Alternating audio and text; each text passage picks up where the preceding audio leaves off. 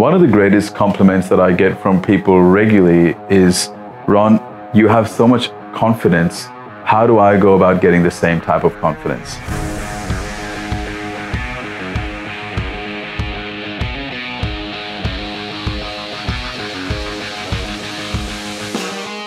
Now, I'm very humbled and grateful when I hear this from people, but I want people to know that I have fears and insecurities like everybody else.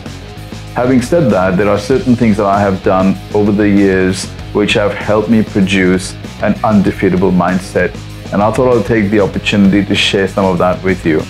One of the first things that I do to develop the strength of my mind is to constantly venture in the direction of my fears. Now, I have fears and insecurities, as I mentioned earlier, but rather than letting those fears and insecurities stopping me, I move courageously in its direction. Now, you'll find that as you do that over and over again, the hold of that fear is going to diminish on you.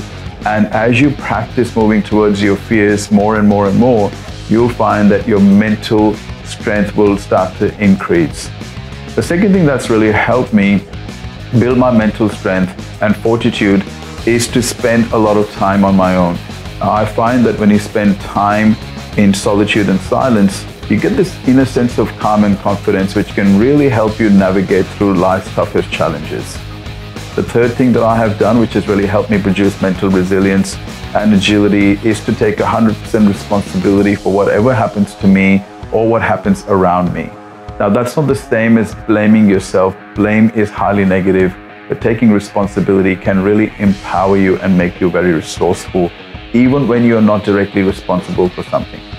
The fourth thing that has really helped me develop my mental strength is to understand that there is no point wasting time on things that I can't control or influence. You see, there's a lot of things in life that we can influence, but there's always going to be things that we can't control and influence, but there is absolutely no point stressing about those things.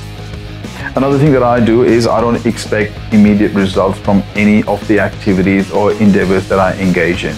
You see, I very quickly learned the more we start to expect instant gratification, the weaker our mind becomes. But deferring gratification is a great way to build your mental strength. And the last thing that has really helped me build my mental strength is that I don't feel entitled, and I've never acted like a victim. The more we act like victims and the more we become entitled, the weaker our mindset becomes. So one of the best ways to empower yourself from the inside out is to stop feeling entitled and stop acting like a victim, and understand that you're truly a powerful human being that is able to achieve a lot of things in life. And the moment we start to act like victims and we start to act entitled, what we do is we actually start to weaken a lot of our inner capabilities.